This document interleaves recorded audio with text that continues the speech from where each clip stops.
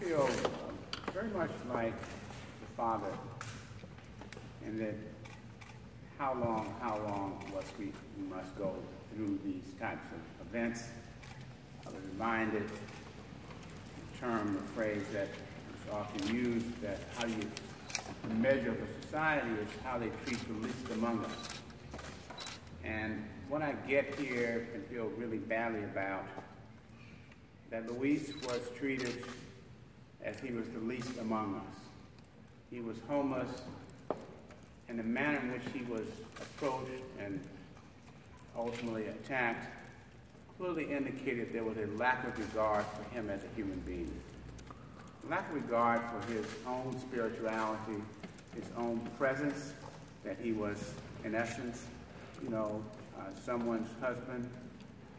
Someone had family members. There were people who cared about him, even those in the community in which he lived, out there in the neighborhood. But it seems that there was no respect given to that he was not treated in any way with any regard. And all of you know that we've been involved in Mario Wood's case, and it was the same kind of senselessness or lack of regard for him that we see here.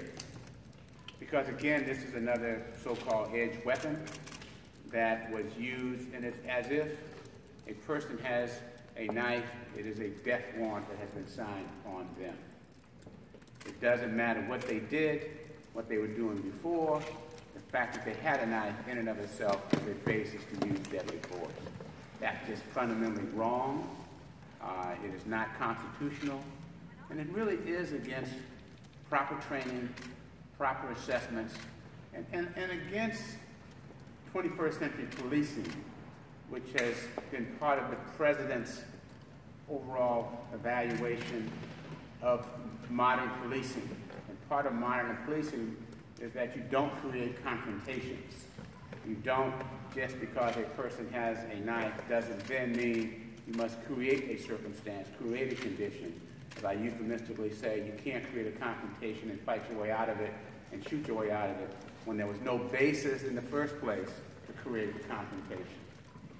And so in that regard and in that spirit, we are very fortunate and very happy and pleased that we can represent Luis and his family, because in situations of this, it is very important that when someone's life is taken improperly, or that the police is in fact used deadly force that should not be used, that there has to be a voice that speaks up, that cries out, that says, this will not stand.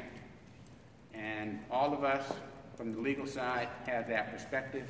We also believe that the community should have that perspective as well. This should not stand and will not stand. And that Luis is worthy of the same considerations that everyone else is worthy of in terms of constitutional protections.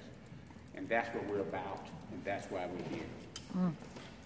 We have filed this claim today against the City and County of San Francisco, alleging that these officers used excessive force, that they violated his civil rights, certainly state civil rights for now, and that this was wrongful death, intentional wrongful death, that he received a number of shots, deadly shots, that he should not have received.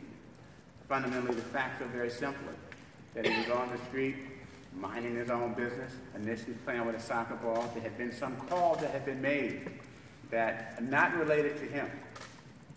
And the police arrived upon the scene, and within a very short period of time, this man who was kicking his soccer ball against the wall and sitting against the wall when the police confronted him was shot dead.